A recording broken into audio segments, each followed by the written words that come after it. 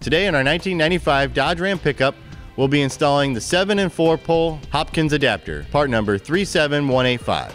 Our first step will be to remove the current 6 pole and bracket. Because of the extensive corrosion of the hardware, we'll need to drill out the fasteners. We'll go ahead and drill them out, break off the heads of the bolts, and remove the bracket. Next, we'll go ahead and take a pair of side cutters and cut off the wires. This will then essentially remove the bracket and 6 pole.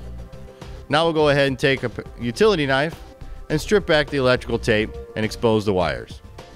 For this application, our white wire is the ground wire. Light blue 10 gauge wire is the power feed coming from the brake controller. The black wire will be our running lights. Dark green wire will be the right turn signal. Dark blue wire will be the left turn signal, and the smaller gauge light blue wire will be for the reverse lights. We'll be matching these with the wires coming out of the back of our 7 pole. Let's go ahead and start by attaching the new 7 pole bracket to the 7 pole using the hardware supplied with our install kit.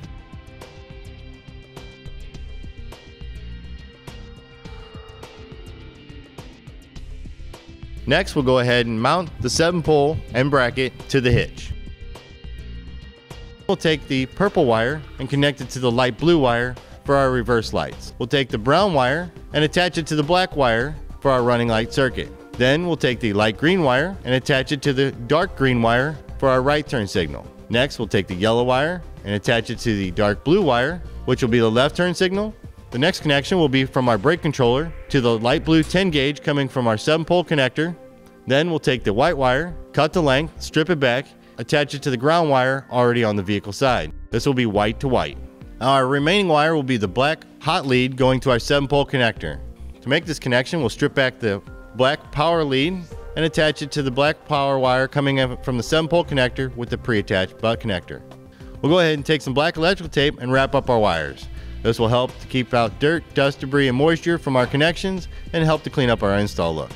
Now we'll go ahead and start routing our black power wire to the engine compartment, and along the way use some black zip ties to secure our wiring. When routing your wires, to stay away from excessive heat such as exhaust or moving components such as steering or suspension.